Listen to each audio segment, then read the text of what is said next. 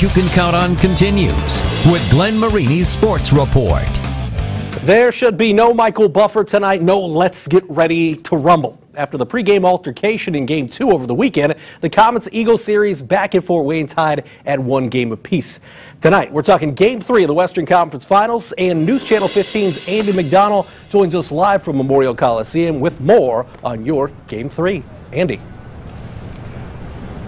Hey, thank you, Glenn. It's the biggest game of the year, and well, we have some big news. ECHL MVP Sean Sedlowski, he's a scratch from the game tonight in Game 3, and joined by Komets head coach Gary Graham. What went into that decision to scratch Sedlowski tonight? Well, it wasn't a tough one. You know, he's been really laboring. He didn't play much at all in the third period if the fans watched Game 2, and even in Game 1 he was really struggling. I think as the season's gone on, he's wore down some.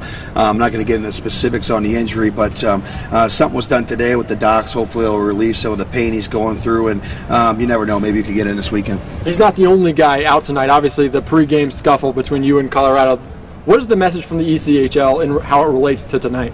Well, they're not too happy about it, clearly. They hammered down quite a bit of suspensions on the guys, a lot of fines handed out, organizational fines, coaching fines. So I think things will kind of settle down a little bit. I think it's going to be physical still. I expect physical play, but it'll be more in between the whistles. How does that affect your team without Sedlowski, without Daniel Maggio, who's suspended, without Dennis Kropchenko? How does your team kind of bounce back to fill those holes?